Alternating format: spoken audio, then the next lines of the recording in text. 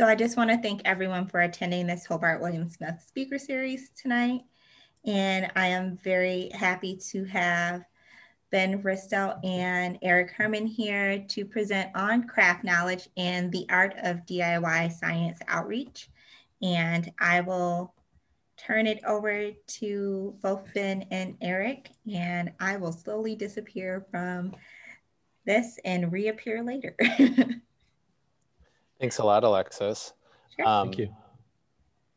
So we'll hopefully get to see Alexis soon, but we wanted to start, Eric and I, with thanking the Wood Library in Canandaigua, and especially Alexis Lawrence, who you have now seen, who has helped us set up this webinar.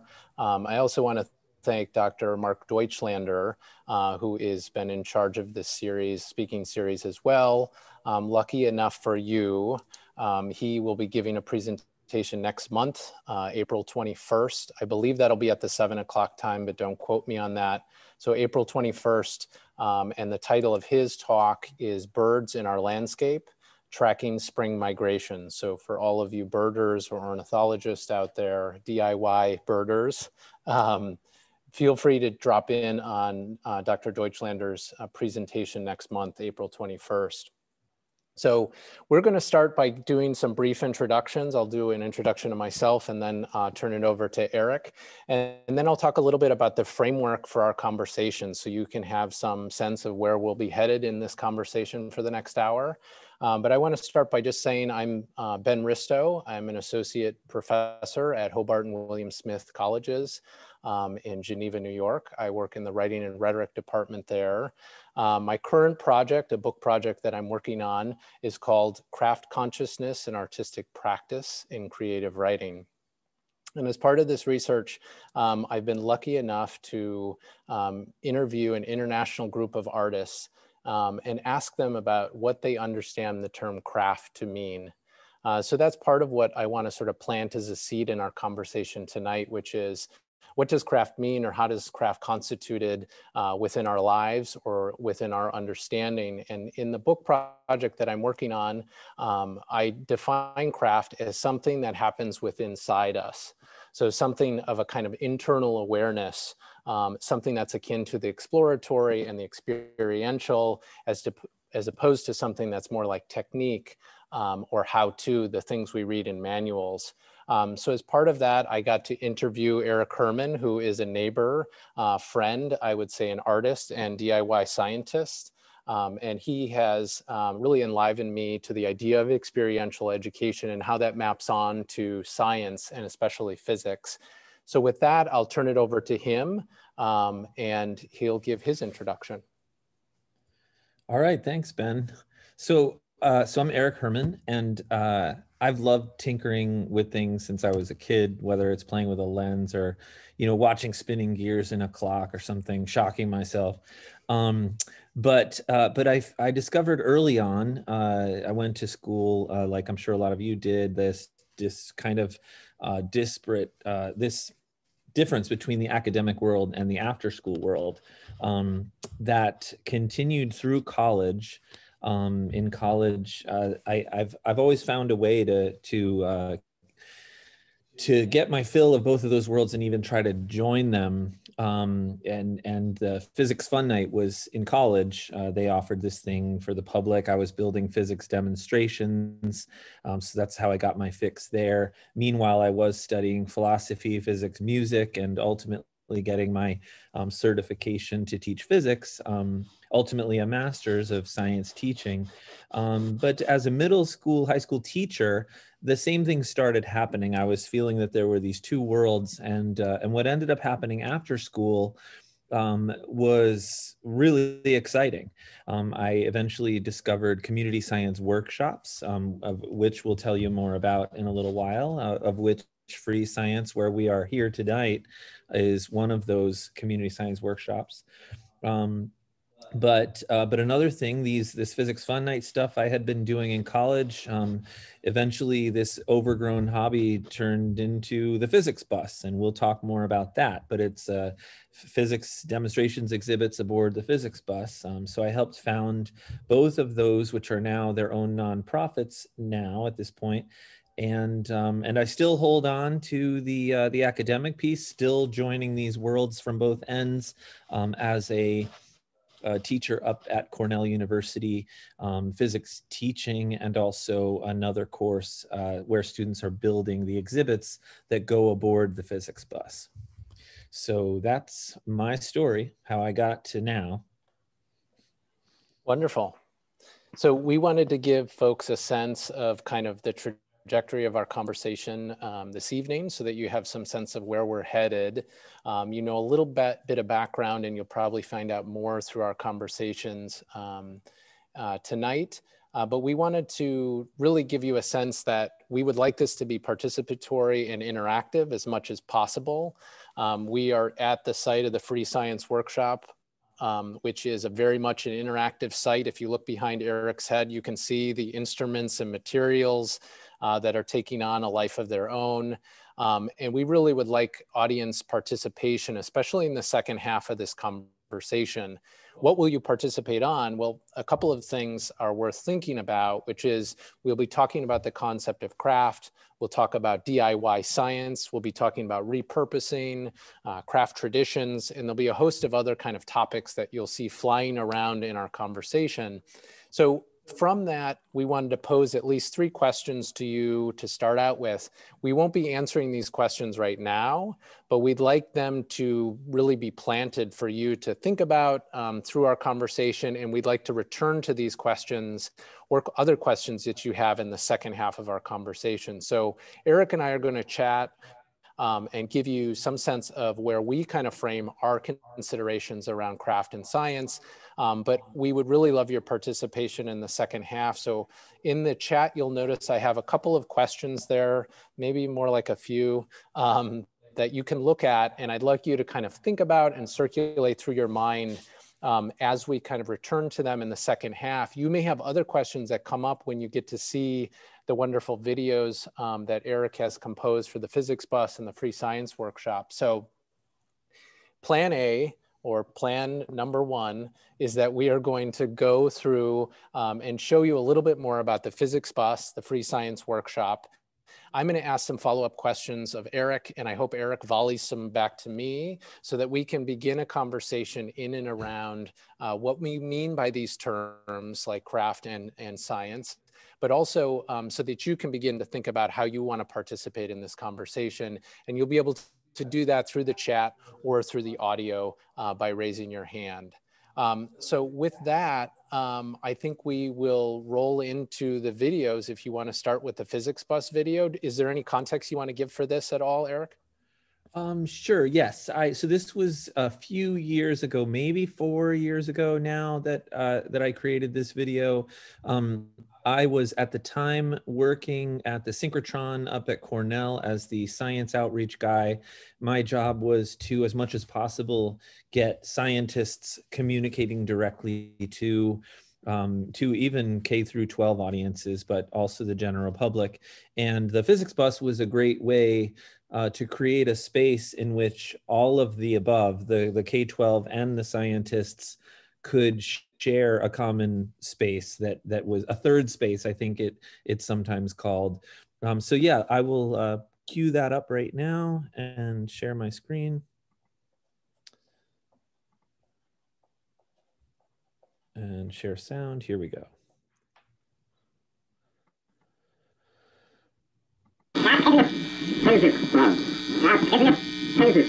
There's a new way to experience reality, and it's definitely not virtual. Hi, I'm Eric Herman, Science Outreach Specialist at Cornell. I'm also one of the co-founders of the not-for-profit Physics Factory. For over 10 years, we've been igniting interest and engagement in physical science. Lately, more than ever, we've been doing it aboard a physics bus. That's right, we've been piloting a new platform for science. It's an exhibition on wheels, and it's based in New York. It did over 50 events in the past year. Schools, parks, community centers, boys and girls clubs, camps.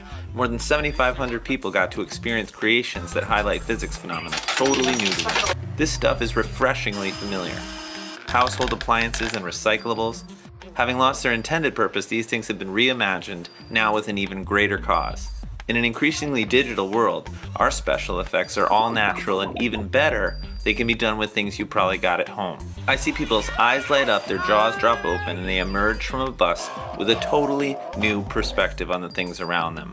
It's obvious from the growing public interest that we've hit a trifecta for informal science. The playful environment, the stuff in it, that it rolls to where you are, there's clearly a need for more of it.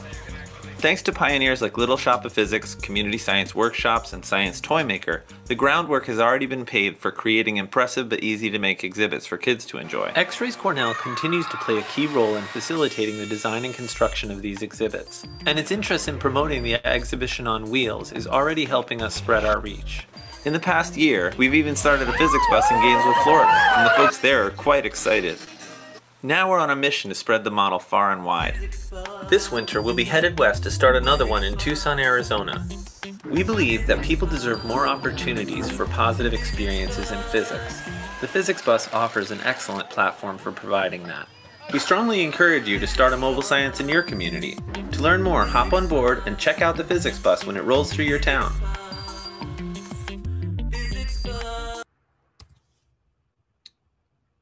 All right. There you go.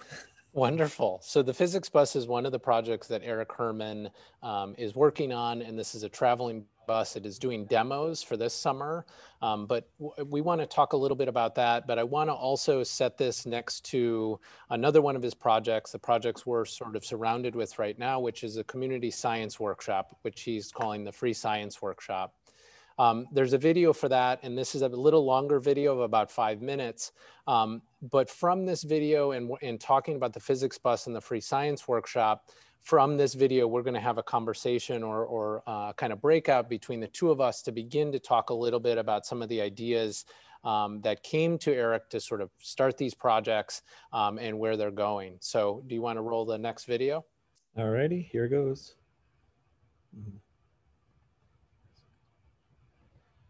Share. And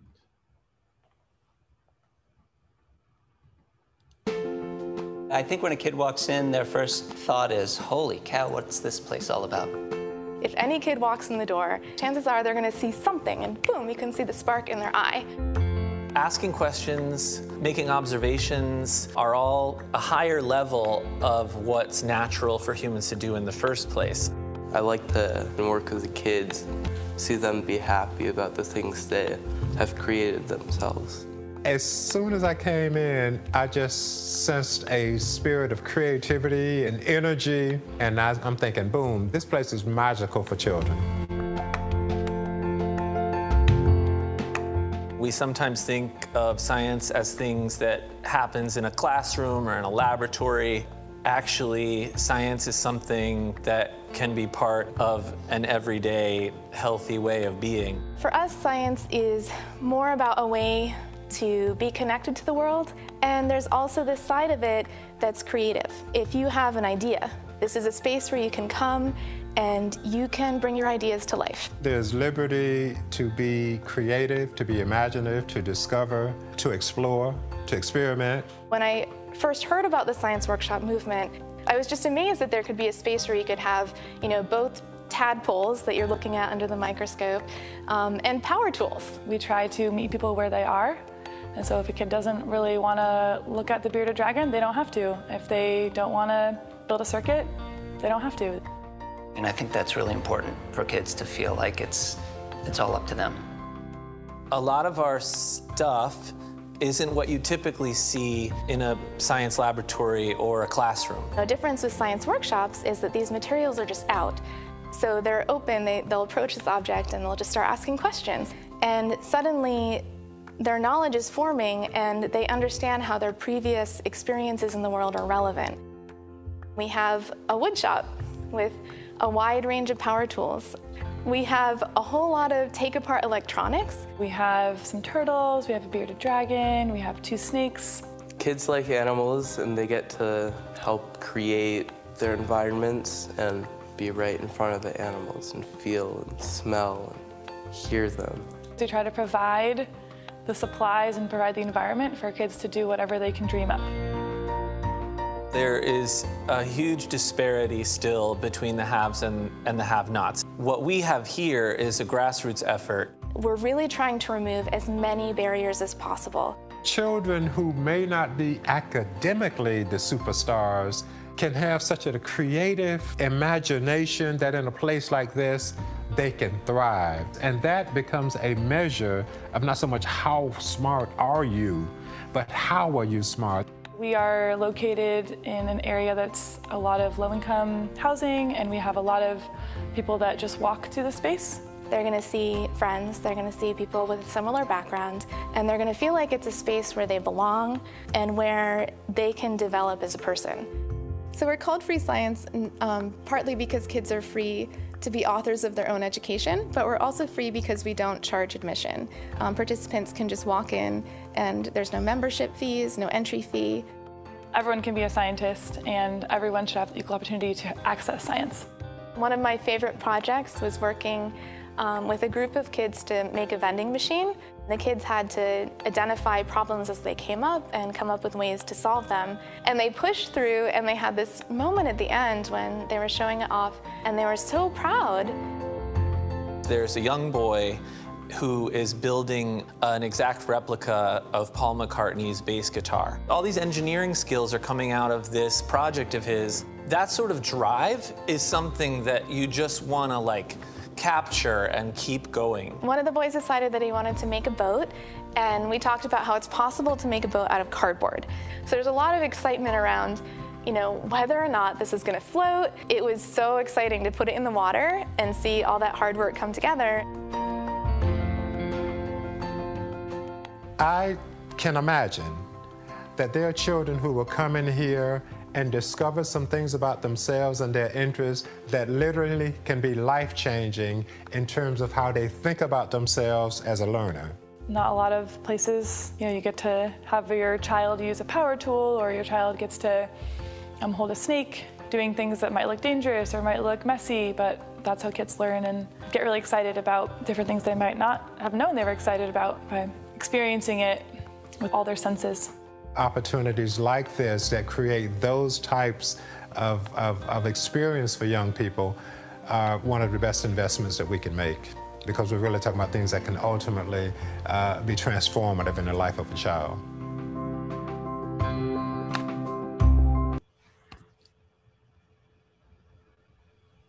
All right. It gets me every time. It gets me every time. I've only seen it a couple times, and I'm sure the attendees and all the folks in the audience felt that too.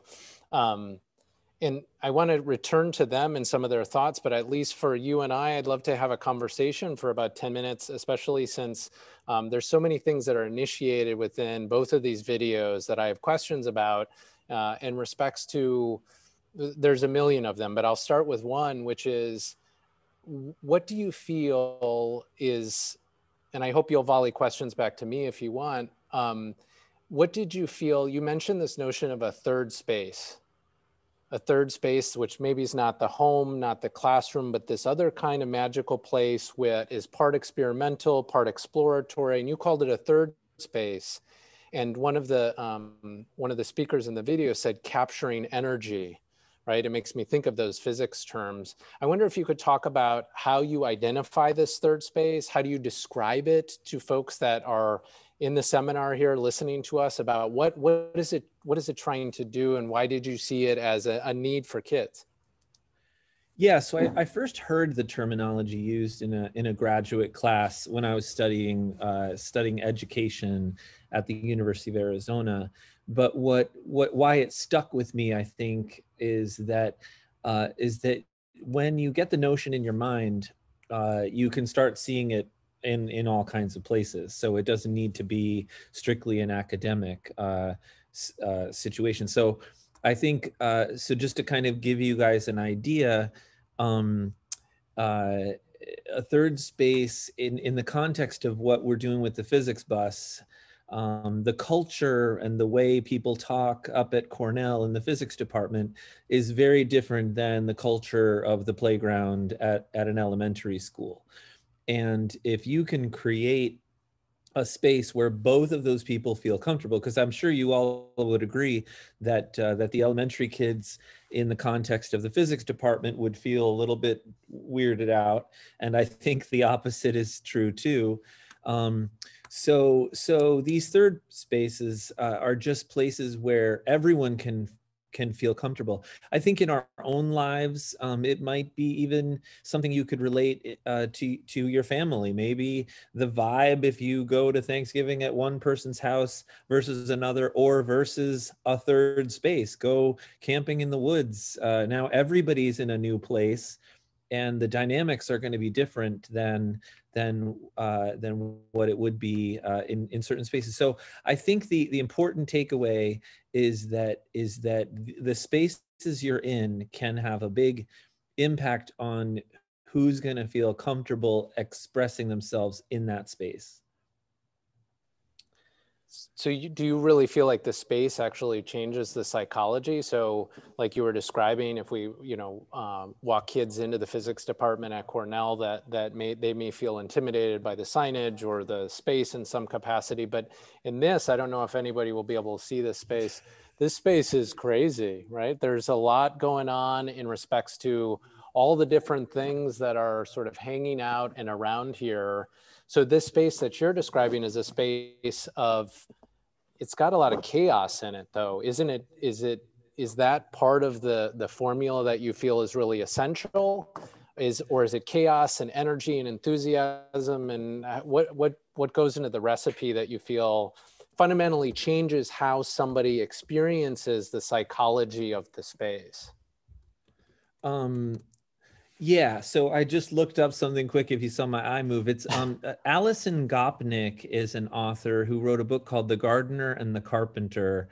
And I don't know if her background is in psychology or sociology, but it captures it really well. She did a podcast with Hidden Brain where she talked about teaching or parenting, I think, in a more in a different, of course, those overlap in some places, but the idea is to create a garden, not a workshop. In a teaching scenario, in a parenting scenario, is that you're trying to cultivate something that you aren't forcing as you would in a wood shop. You're forcing something to be a certain way with these straight edges and stuck together, and the visions in your mind of what you're going to create. Where the type of atmosphere we want here at the Free Science workshop is more like a garden, where we set the conditions for growth, but we actually don't know what's going to spring forth. And that's part of the adventure. And I think the kids know that, and the feeling when they see everything all over the place, and we try to keep it pretty organized, but and they see the wacky contraptions in that space, their minds just are given permission to dream and build to their heart's content. It makes me think of actually a woodworker by the name of David Pye, who I think is in the UK, who's written some wonderful books, but sets up this dichotomy between the idea of a workmanship of certainty, where you know the outcome, and I think that's what you're describing the workshop to be. You know the outcome, and this is how industrial products are made, right? We want the Kleenex to be made a certain way that is repeatable and formulaic so that it's consistent. And he juxtaposes that with this idea of a workmanship, and we could say a work-personship of risk. That risk is this other way of kind of operating within an exploratory terms in and around him for woodworking, but art making.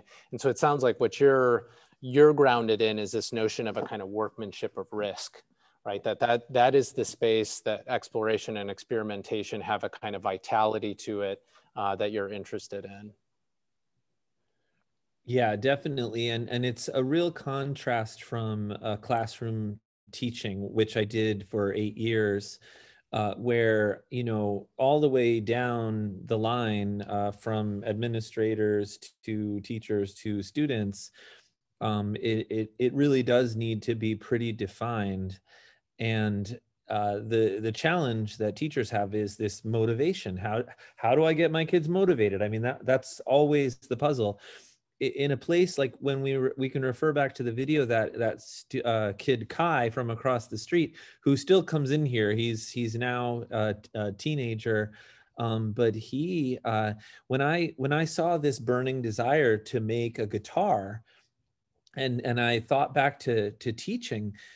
This is the guitar that's the replica of Paul McCartney's guitar, yeah, right? yeah. So he made a non. It didn't work. It didn't play. It didn't have strings, but it looked exactly like Paul McCartney's guitar. He has since graduated to this one, which doesn't look like Paul McCartney's guitar, but it does play. You plug it into an amp, and he can play chords on it. But I guess what the point I'm trying to make is that as a teacher, if you have that burning desire in your student, that's the thing you've wanted, the whole time. So to have an environment where you can cultivate that and you can go off script is really just exciting. And we need more places like this for that to happen, because right now, when you have a student whose interest is sparked in school, a couple weeks later, we might go into a different unit, and now you sparked the interest and then went on to the next chapter. So it's interesting to me because I work in writing and you work in science, and hopefully we have a mathematician out in the audience. It's in some place, but we teach subjects that are by their nature or by their institutionalization intimidating. They're scary. There's a kind of fear factor. Whenever I tell somebody I'm a writing professor, they say, "Oh." And then they have this confession to tell me that writing has always been their worst subject, or they have this kind of fear factor in and around that particular subject matter. How do you break through that kind of position that students might have, that science is this sort of intimidating thing done by experts or specialists out in the world and not for them or with them? This idea that science is happening everywhere and is a kind of not only inclusive, but interactive kind of dynamic process that is continually surrounding us. So how do you, I guess the first part of the question is, what do you do with that fear factor? Because I feel like adults might condition themselves to those fears of subjects or things. Oh, I don't do this or I don't do that. I wonder how you deal with that, or those impasses that students might bring to the space. Yeah, I think, being inviting with the physics bus as an example here, that was sort of first and foremost in our mind when we designed it. And part of inviting, we thought, was accessible and familiar. So the whole bus, if you notice, is wrapped in aluminum foil. It's actually a turnoff to some adults that were up on campus, who ride around my neighborhood. Like, what did you do to this perfectly good bus? But with kids, I think it's a great way to do things, because they could go home and do their bicycle that way if they felt like it. Once you come aboard, the stuff you find is hair blow dryer, a pencil sharpener. These are familiar items that they can too take ownership of. If they want to go home and get their hair blow dryer and a ping pong ball and float something in the air. And I think that's one of the things that in some STEM programs, you have a hard time again with what exists, this difference in the after school informal world and the academic world. And so I think some of the ways that we blend those together is to use familiar materials. Everything isn't all locked up in cabinets and such. So everything is, visible. Like you can see, a lot of our containers are clear for that reason. I need a ball. Oh, look, there's one. You reach up and you grab it. So that's part of how we make it inviting.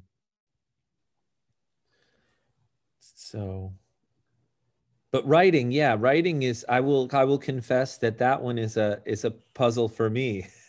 That one is one that I aspire to become better at, but haven't been, I guess, in the right conditions or didn't take the opportunity. Well, I'm glad I got that confession out of you. That feels good.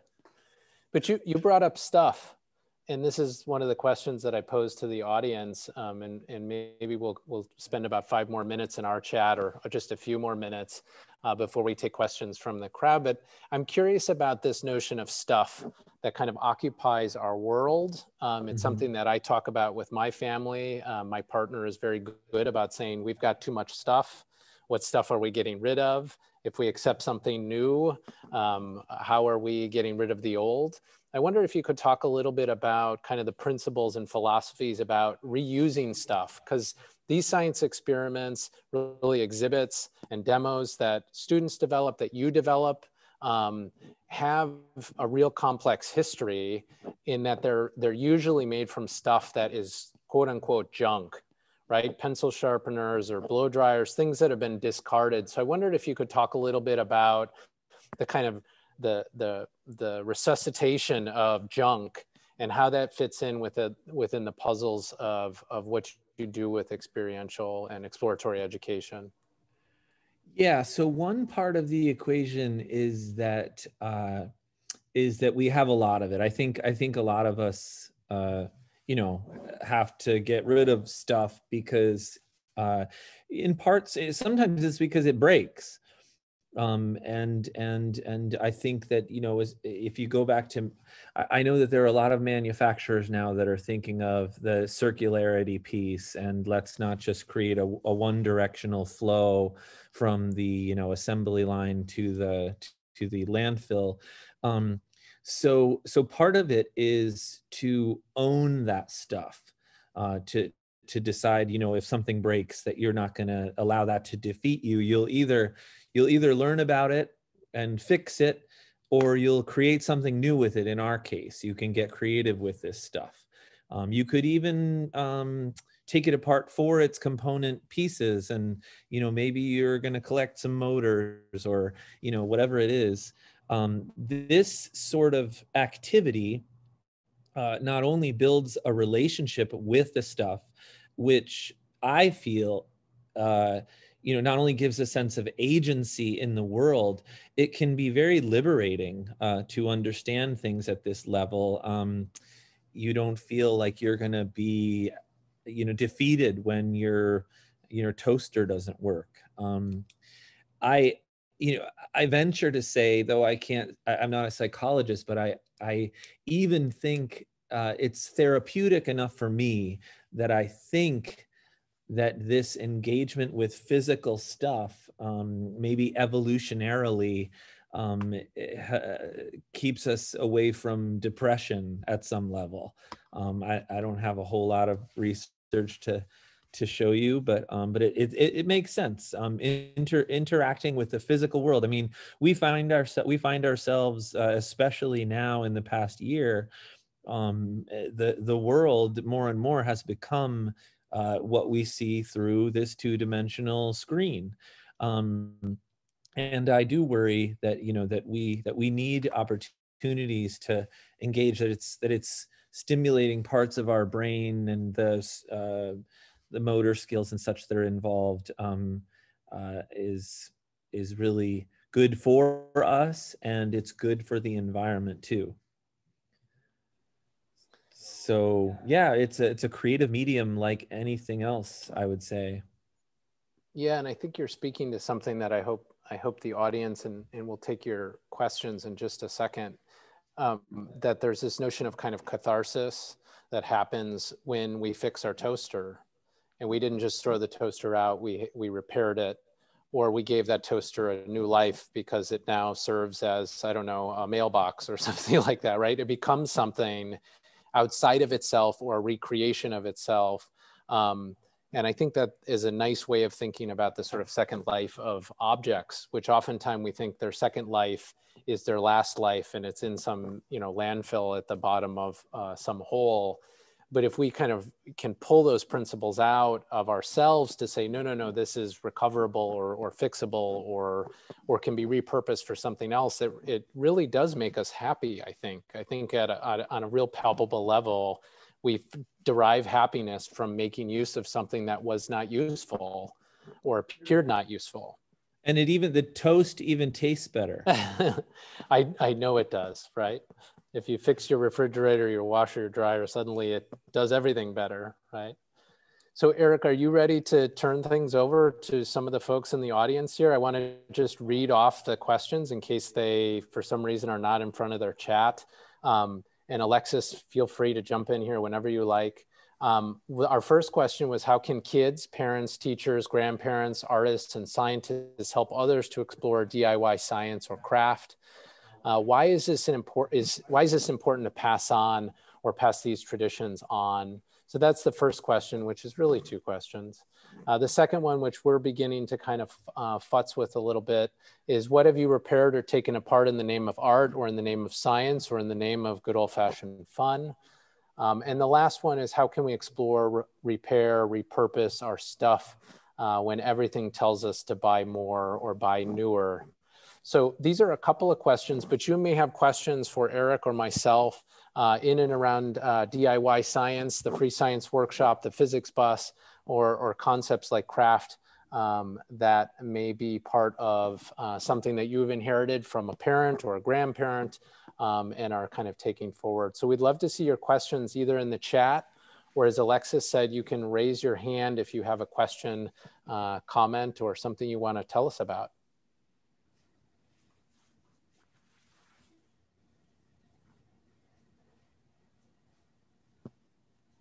Let's see.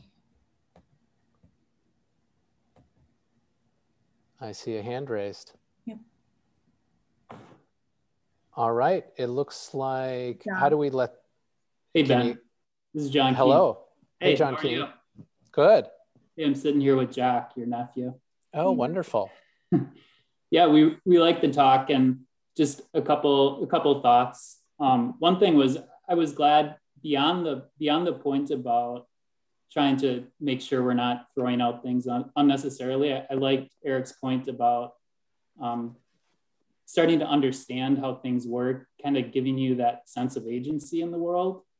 And that's something we've been looking at, like here Jack was asking about why are race car engines faster than a normal car engine. And so we're learning about 4-stroke engines and what that means. And so kind of whether you're a kid or an adult, kind of demystifying the world around you, feeling like you're more a part of it, you understand what's going on around you. So I think that's a really important point.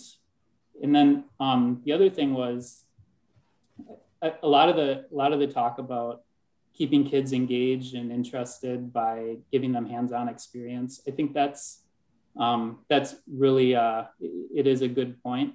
I think another thing though is emphasizing the part of education that comes through that even if you're more academically inclined, what you can learn by being hands-on, the intuition you can gain is something I think is hard to come by when you're just in the classroom, regardless of your level of intellect. That's what I found. I'm an electrical engineer still working in an engineering company. So I think that is another emphasis. I wonder if in Eric's work, if you make that emphasis that it's not just about trying to attract kids who aren't maybe excited by school, but it can be an important part of education for anybody. Yeah, I mean, for me, it's the difference between learning a language in a classroom and being in a different country and speaking it. I think when you're in it with your hands and you're building things, you develop fluency and intuition like you might not if you had only experienced it through a computer model or a textbook or problem sets. Right. Yep. Okay. Well, yeah. Thanks for the talk. Yeah, I really like your point, John, about the notion of demystification and how that demystification in some ways is sort of assuaged or done away with through the notion of a hands-on. So this notion of once we get our hands on something or get something apart, that it no longer becomes this mystifying principle. Like suddenly, you know, a two-stroke or four-stroke engine is not just a mystery beyond our control. It suddenly it is what Eric was saying. It gives us some agency not only to know it. You know, I'm reading this book by Keller Easterling, who talks about this distinction between knowing that and knowing how. This idea that knowing how involves this interactive processes versus that knowing that, which is this notion that I know something, but I only know it in the kind of like, I don't know, textbook sense or something like that. Thanks for that question. Yeah, thank you guys.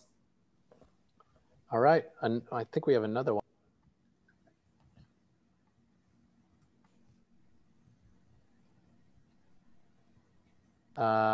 Looks like Robert Schuler. Hello, Ben, Eric. How are you gentlemen today?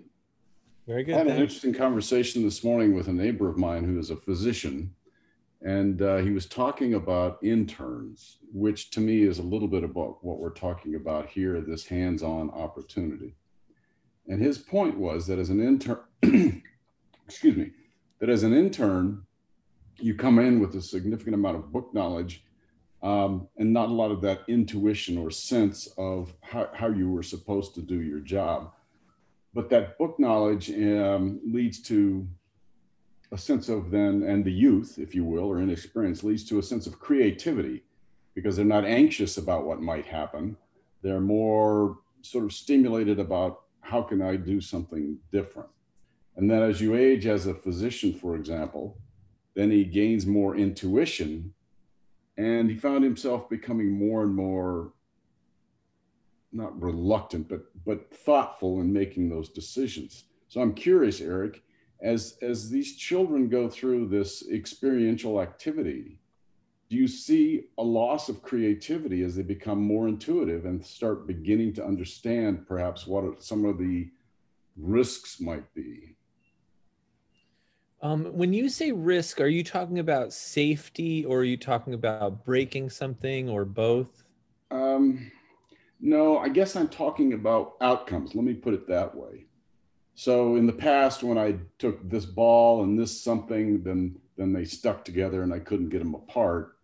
Does that lead to more or less creativity? In other words, it leads to more knowledge, certainly. But does it do you find any stifling of creativity as they become more intuitive?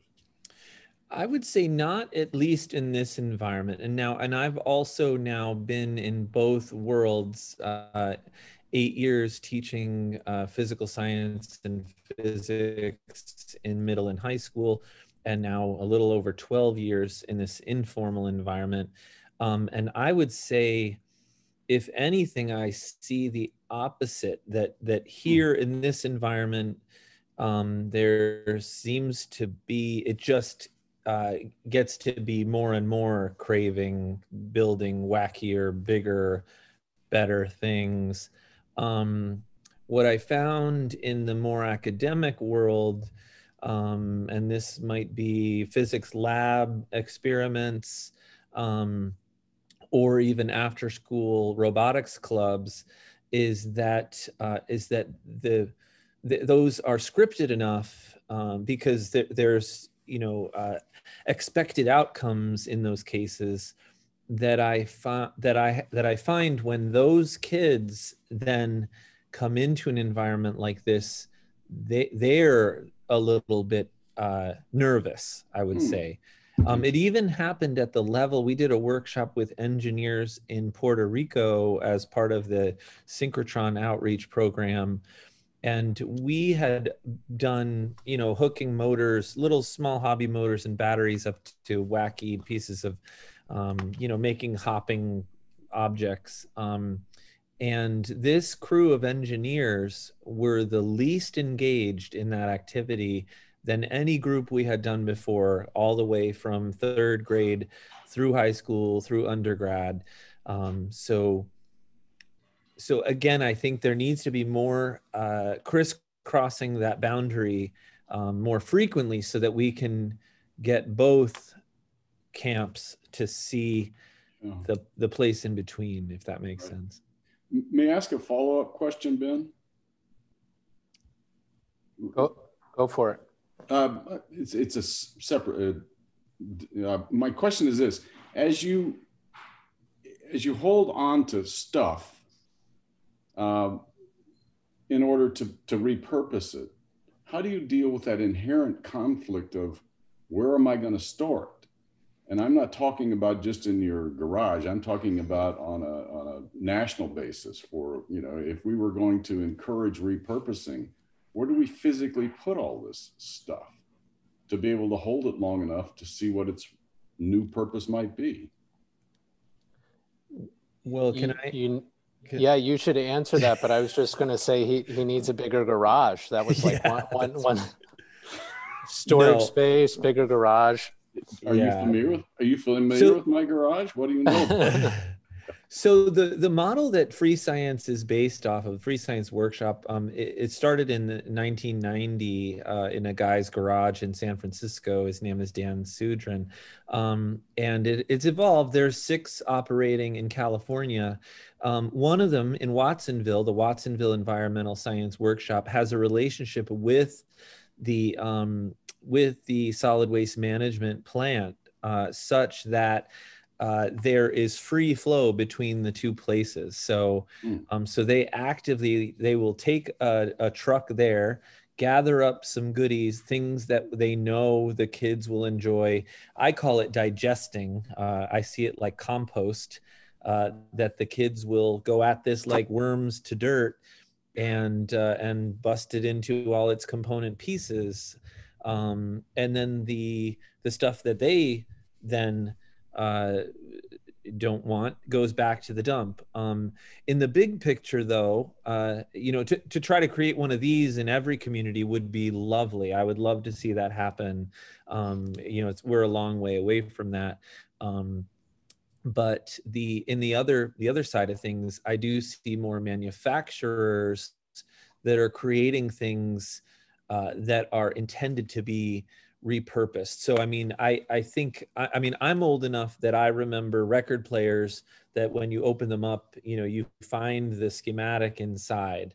And I think we do in some ways have to get back to that fix it yourself mentality. But it's going to take both sides of that equation to come together into one mission vision. That's how I was going to answer the question, along the same, well, not exactly, of course, Eric, but I was going to say something along the lines of that. I think it starts with the sort of supply of things and how they're made. When we make stuff that's meant to be broken or is, you know, going to break soon, we're kind of setting up this paradigm that is not really sustainable. Right? If we build stuff, design stuff, and then, you know, execute it and sell it, and it's just meant to fall apart in a year or two, then it's really not a sustainable model. So we do have to get bigger garages to sustain that. But if on the supply side, like you're saying, if more manufacturers could get in line with that. I want to there's 2 questions in the chat that I want to make sure we get to. One is excellent, and I'll read that one first. My kids love to experiment with whatever I let them use in the house or outside. They often have questions of why things explode, why they float, why they turn colors, etc. I don't remember even basic science from my school days. Are there some good websites? This is a good question for you, and I have a feeling you might answer this a slightly different way.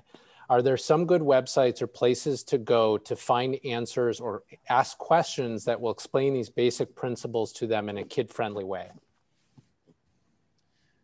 So if you're looking for explanations, I think the Exploratorium, they have a very robust website. I haven't looked there recently, but that would be a good place.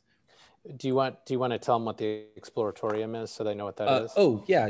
So the Exploratorium is actually, it is a flagship science center. I think a lot of science centers look to the Exploratorium as, you know, a model of what of what a science center ought to be.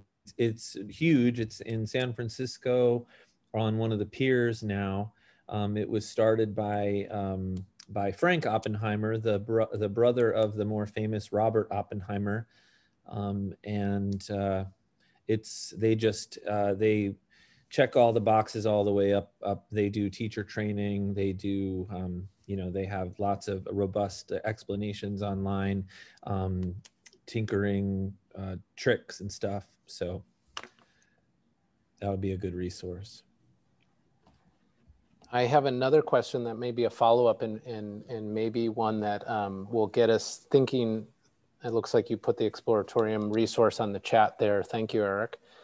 So this is another question, or at least an observation, and maybe we'll see what you think about this, Eric. I think this will be in line with your thinking. As a former teacher and present grandparent, I feel it's important to bring children out in nature. We take a wonder walk and look at items in nature that suddenly they notice and wonder about. I have found the key is to stand back and let the child observe and question instead of teach them about a specific concept. So do you want to speak to that? I think that's a really nice kind of analogous point around the natural world. And one of the things I found in interviewing 25 artists, from woodworkers to fine artists to found object artists like Eric, they all say that nature is a place of inspiration and wonder for them. So all of them, that is the most consistent thing you'll find among artists, is at some point nature comes into play and is part of their thinking. So I wondered if you could speak to the point that this lovely former teacher has. Yeah, absolutely. So I think one of the pieces that nature brings to the equation is the adventure piece. That there's going to be unexpected things happening in nature that is not curated. The discovery piece, I think, especially if someone's not there to curate for them, they get to own these discoveries. They get to notice things on their own. And this is, if there's anything that makes somebody feel alive, it is discovering something that, noticing things about the world. And regarding the standing back and allowing the child observe and question, I think is huge. I think that's really a valuable way to do it. It again, it kind of gives them ownership of that experience. And yeah. But do you ever have the anxiety as an educator that there should be a lesson learned and it should be packaged or explained in some way? So, whatever, the leaf blower and the beach ball and the Bernoulli principle. Do I have that right, by the way? Bernoulli, they call it the Bernoulli, yeah. Bernoulli principle. Like, do you feel like, as the kid has got the leaf blower and he's got the beach ball in the air and it's sort of like floating above him, and you're like, actually, I feel like you really need to know that that is the Bernoulli principle in play. And tell me a little bit about what, because I think the comment here is about the notion of wonderment and how that can happen and is observable. Do you have any anxieties? Teachers have anxieties about the lesson learned or the objective of the assignment, et cetera. So I wonder if you ever bump into that or how you manage that anxiety. Yeah, I think so. I don't have that anxiety. I think when a student directly asks me, then it is like this little, gold little nugget that I will then seize upon. The teachable moment, they will call that. But there is, I don't know the author's name. I do know that she is a Cornell scientist, I believe, early child psychology. But the way that the novel Toy is probably the best way to search it here. But she did an experiment that I think it was based at the Boston Science Museum. And essentially, if I can summarize, it's a bunch of exhibits, and some of them had, I think words along with them. Others had actual facilitators that would say, oh, push this button and look at this and whatever. What they found from that study was that the less words, the less someone facilitated, the more that kids would interact with this, whatever it was.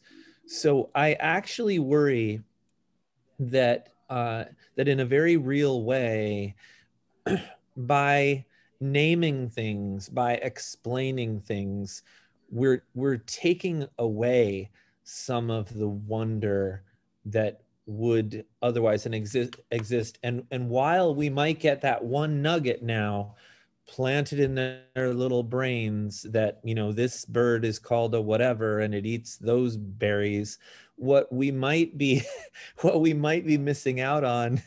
You're giving us a bridge into next month, right? Mark Deutschlander will be able to talk about cedar waxwings and juniper berries, maybe. That's right. That's right.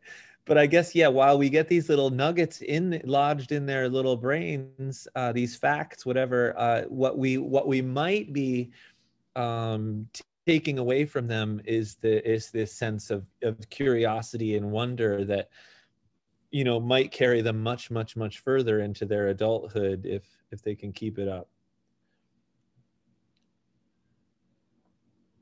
Lovely. Alexis, do we have time for one more question in case we want to volley one more, or are we all set here? Sure, it looks like we have one more question. Oh, let me see. Looks like Mark is there. Hi, can you guys hear me? Yeah, go ahead, Mark. Thanks. I won't take offense to your waxwing comment. Although, I've been thinking about this, a whole bunch of things during your talk, from my hobby as a guitarist to how I teach students about birds, and to how science technology evolves and pushes like biologists to do new things. Just to comment on like the naming thing, I think, you know, with learning a few things, and then people get more interested in other things. You know, when they start, for example, with birds, and people start looking around and seeing that there are different types of birds in their backyard that they never paid attention to, then there's like a desire to want to know more of those, at least in some students. But one of the comments I wanted to make, and sort of relate to something I'll talk about next month, is this, your question was, what have you repaired or taken apart in the name of art or the name of science? And this isn't my story, but a friend of mine who is from Rochester, New York, his name is Mike Lanzone. He now runs a company in Cape May, New Jersey called Cellular Tracking Technologies. But he basically started taking apart cell phones because his wife, Trish Miller, wanted to track golden eagles and their movements along the eastern half of the United States.